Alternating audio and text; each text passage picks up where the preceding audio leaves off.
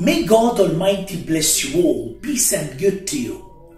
The Lord Jesus, in the diary of Saint Faustina, in number 1602, speaks about the power of confession.